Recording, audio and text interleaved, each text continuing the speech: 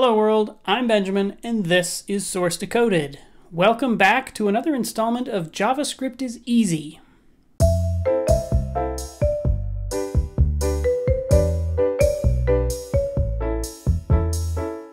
Now, to this point, when we've experimented with JavaScript, we've done pretty much just one line at a time. And last time we did write a script that had a bunch of lines in sequence, but even that was sequential. It just ran top to the bottom.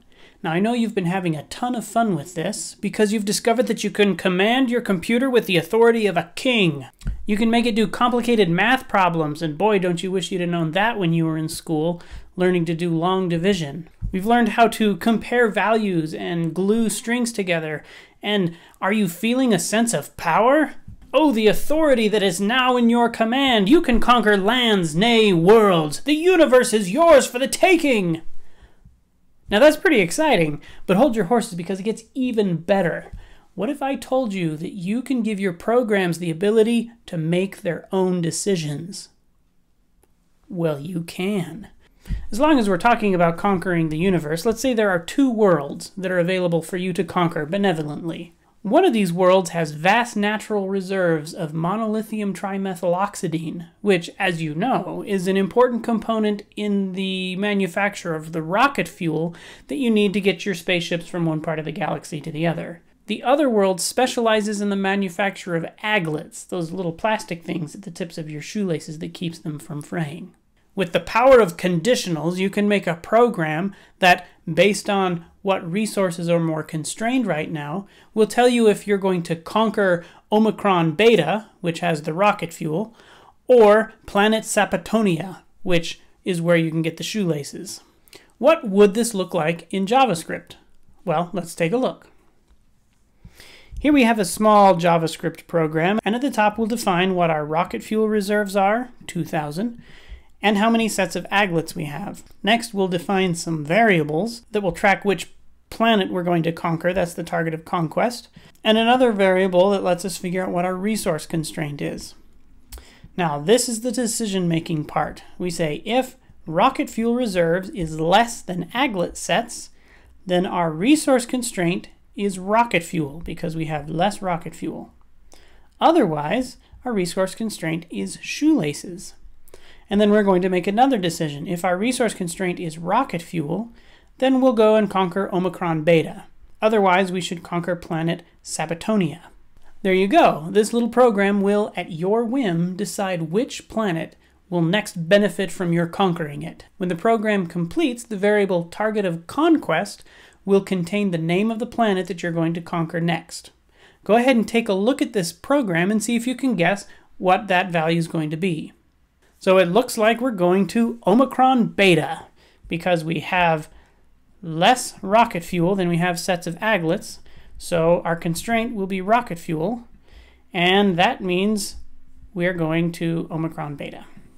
Okay, so this isn't very complicated, and I'm sure with just this simple example that I've shown you, you could figure out conditionals, if-else statements, and be up and running in no time at all. And that's nice, but wouldn't you like to know how it actually works? Well, of course you would. That's why you're here, isn't it? Now, to explain the operation of the if statement, we need to define two new nerd words: statement and expression. Now, you'll want to pay close attention to this part because knowing the difference between a statement and an expression makes you way more interesting to talk to at parties. Except it doesn't, apparently. So let's start with statement. A statement is a unit of code that does something. That's kind of a nebulous definition. A lot of times you can think of a statement as a line of code. In a previous video, I talked about how the semicolon delineates one statement from another, and that's why we usually see a semicolon at the end of a line. But statements come in lots of different shapes. The if statement that we saw a second ago is a statement. Loops, which we haven't covered yet, are statements. When you assign a value to a constant or a variable, that's a statement too. Now there's a particular kind of statement that is going to be really important to understanding if statements, and that is the block statement. A block statement is made by wrapping curly braces around a bunch of other statements. What that does is allows that group of statements to be treated as a single statement.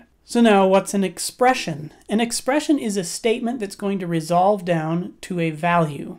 So 2 plus 2 is an expression because 2 plus 2 is going to turn into 4. If I say false and true, that's an expression too. It will resolve down to false.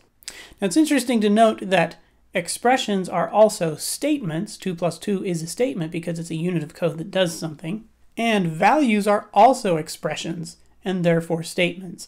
Just the number 2 is an expression and a statement. Okay, so what does this have to do with the if statement?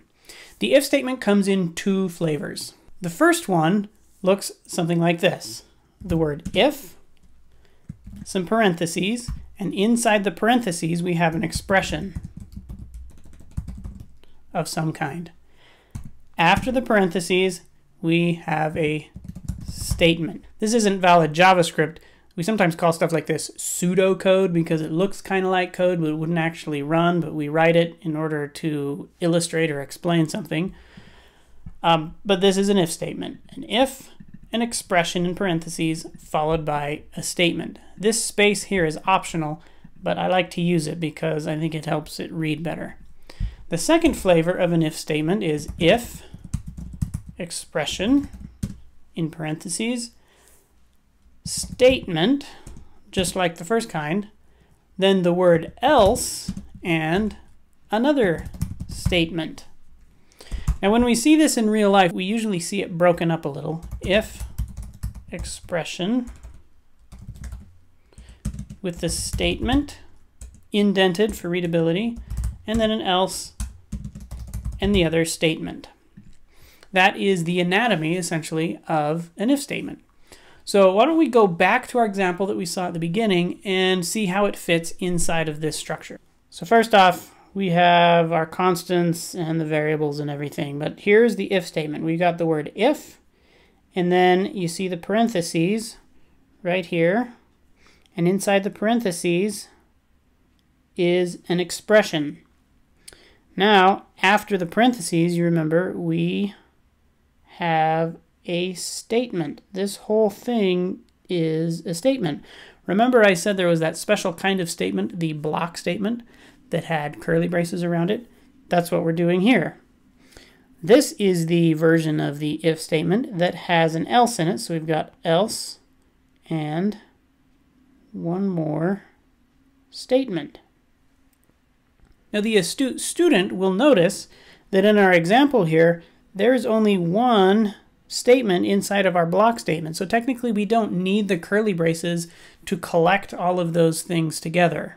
And that's true, but a lot of people recommend that you use the curly braces whether you have more than one statement or not, because it could happen that sometime in the future you come back to this code, you add a new line, and you think it's going to be executed conditionally or just when the if statement matches, but instead it ends up getting run all the time. Now whenever you see an if statement, I hope you see that format.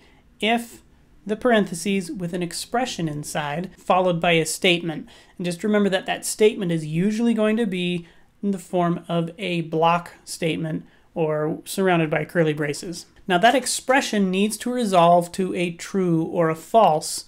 If it resolves to true, then the statement that belongs to the if gets executed. If it resolves to false, then the statement that belongs to the else gets executed if you have an else. Now, there's another thing that you'll see pretty often, and that is the else if. Now in this example, I've got if with the expression, the condition expression, and then a statement here that's just empty this time.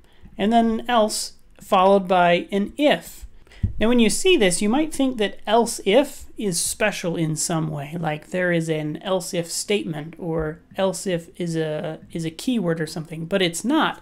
Remember that the else needs to be followed by a statement, and an if statement is a statement. So what we've got here is if condition statement else, and then everything after the else is a statement. It just so happens that statement is another if statement. One of the reasons I think this is so interesting is because I didn't know this until I'd been programming for a long time. I thought else if was special, but it's really not.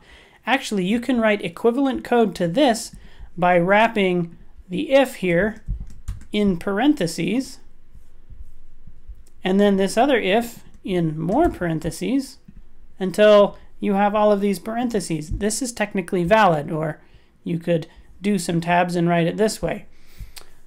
This honestly makes my eyes hurt a little bit, and it's hard to read. You will see it written without all those extra braces like that. Now, because you learned that first off, you don't think that's amazing, but find somebody who's been programming a little longer than you and say, hey, did you know that an else if is not special? Just the if after the else is the statement that can follow the else. Now, the last thing we need to cover talking about if statements and conditionals is what's going on inside that expression, that condition expression. I said before that that expression had to resolve to either a false or a true, a Boolean. That is a little bit of an oversimplification. Remember in a previous video we talked about how JavaScript wants to be really forgiving and it wants to help you out and it's sometimes trying to guess what you mean? In many other languages, if you give a non-Boolean to an if statement, it will throw a type error and crash saying, this doesn't make any sense. Because really it doesn't make any sense to say, if 17, drive around the block. But in JavaScript, you can put whatever you want in there and it's going to try really hard to guess what you mean. And as a general rule, when a computer tries to guess what you mean, you can expect some weirdness. JavaScript has some rules about how it converts values into true or false for use in a conditional. And this feature where JavaScript forces an expression in the if statement to be either true or false has led to the rather infamous concept in JavaScript of truthiness and falsiness.